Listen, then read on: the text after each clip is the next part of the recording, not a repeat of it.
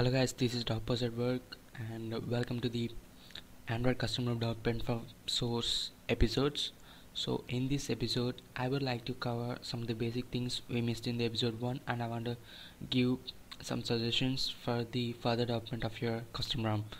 So the first thing I have to say is there is some defect on my guide I have made already. So that is not a major one. If you're good in the mathematics, you are done with it. So here in this step I have said to multiply you with this fraction, with this value.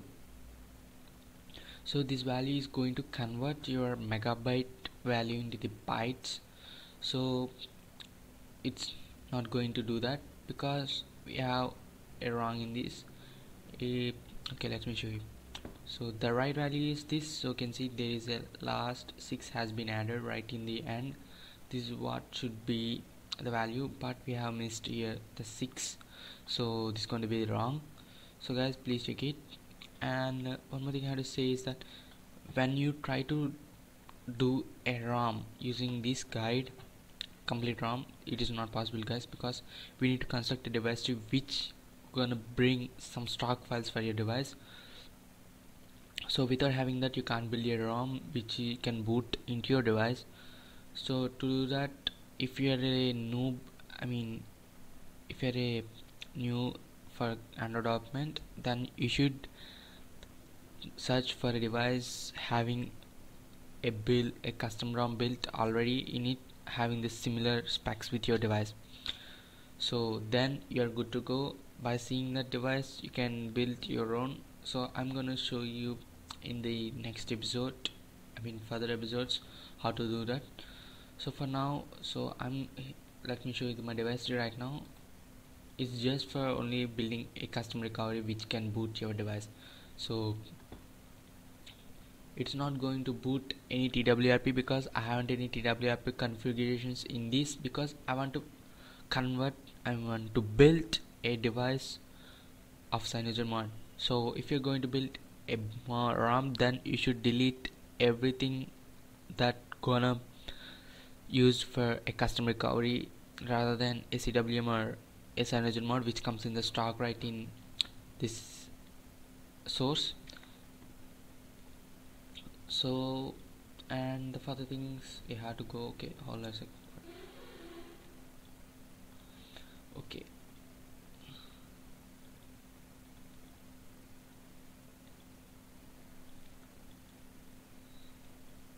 one more thing guys, and when you are going to the fast tab, I think I have missed this in my tutorial, right? Like this. When you extract your boot image or recovery image, these are stockly get into your devices, but you can't use this directly. Sometimes they're gonna throw errors on your ROM what you're going to build. So you need to go through, when you're getting through the recovery image, you should get this fastdub.scx15. It's the it should be. So SX15 is my number of the motherboard, so it should be like this. So when you open this, there's going to be some similarities. Okay, here we go. So you can see this hashtag includes that these are the comments. There is nothing more minded. Okay, so here is the source. This is the directory where it should mount, and the mount points, what it's going to mount, and the type of the mount it's going to mount, and some flags and options. But in here, so it's gonna hard to recognize them in here, and these are everything are unnecessary for the custom ROMs. But in here, the custom ROM is going to get enough things from system, user data, cache, prod, and we required for the device. So you can go through it. So just try to extract the boot.img, not directly to the custom ROM, but try to extract it in the another directory and copy these files you need. So I'm gonna make another episode of this also, but not right now. I'm going to do the guide again. So let's, and here we go, board.config. This is what you got.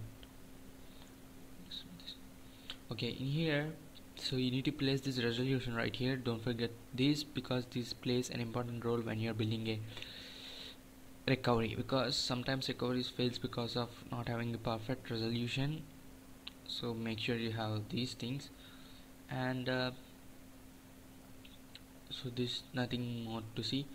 And one more thing, and okay, when I made a guide, I have explained you about adding some TWRP things in that, so don't get messed up.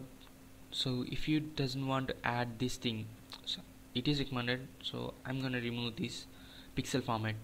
It is just an optional one, so but for now I'm gonna remove it. So what I'm gonna do is just add an hash before it, so you can see it turned completely to red. That will be based on your editor what you color it is. So when you add hash before a complete statement, it's gonna turn into a comment, so that will be ignored by the compiler when you are building a ROM, so that you are saved without deleting whole the file. So this is gonna help you. So if you're not building a TWRP things in your CyanogenMod source, then put a hashtag to them and build your ROM easily. So that's the things. And is anything more? So I'm gonna close this. We should do that. And what's the, okay, let's go through this. So I'm showing you these files because I have changed some of things in here, so I'll just show you what I have changed.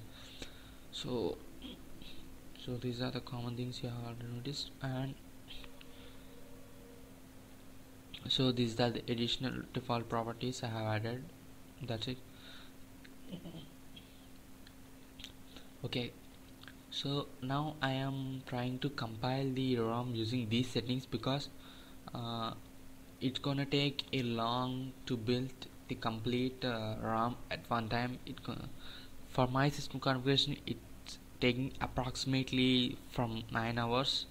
So when I'm going to sleep, I'm gonna put it to the compilation and go into sleep, and when I get after 9 hours back to my system, it's going to be done. So it's gonna help you to do that. So before getting the device tree configurations, everything, I make you to start building. So I'm gonna show you how to do that first. So I think it's already done. So first we need to, let's get back. Okay, so first type the directory name. So directory name will be the Cyanogen source directory. So in my case it's CM11. So I'm going to show you where is the CM11 CyanogenMod directory. So it's the CyanogenMod directory. It's the directory we need to get. So to get from, we are in the home and we are getting into the CyanogenMod 11 source. This is the source directory which I am in right now. So it's CM11 named. So in here first type dot space build slash, / env setup dot sh. So now and press enter. It's gonna get all the informations of the devices or the things which are in the source. So you can see the first thing included about the device icon. That's the device we need to access right now. So wait for it. So I have explained you about the recovery, but for building a ROM you need to follow some commands to be changed. So now this is up to the same for everything, and now we have to go for break fast, and the device CM, we're gonna build a CyanogenMod, and the device code name 38.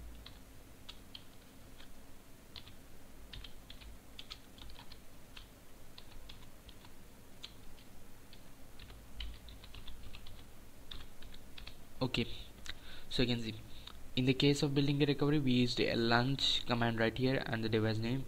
So I have using user debug because it's the most used for the beta versions. We doesn't know how it's gonna be while building the ROM. It may not be stable, so when you say user debug thing, it's gonna help you to make your some little more stable and get rid of errors. So and now the press enter. So what it's gonna do is just add your device configurations into the into the device. So when you go into the compilation of the RAM, it's gonna help you, it's gonna make to get the device configurations into that and build the RAM. So it's gonna add, you can see it now how it's gonna be.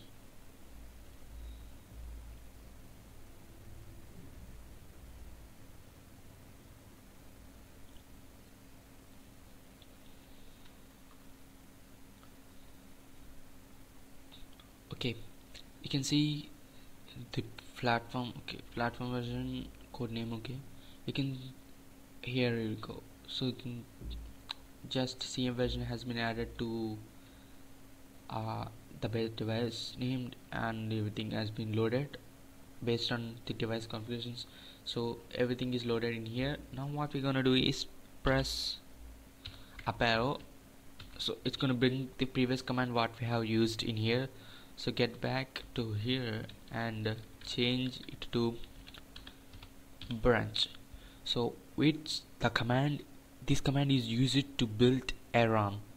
So it's gonna build everything outputs. So I think I have already done it. So we're gonna go to out and the target and the product right here and your device code name, and here you can see. So we have got every file in here and they are ready to be done. So I haven't tried anything yet. I haven't tried a recovery image, it worked perfectly. So next I should go for building the system. So okay, let's plus, I'm gonna do this every time when you're trying to build, when you change some settings, you need to go through this command so that it's gonna get back every part of configurations what you loaded in here, self device tree or vendor tree, whatever it is. So it's gonna load it in here and bring it to the live thing.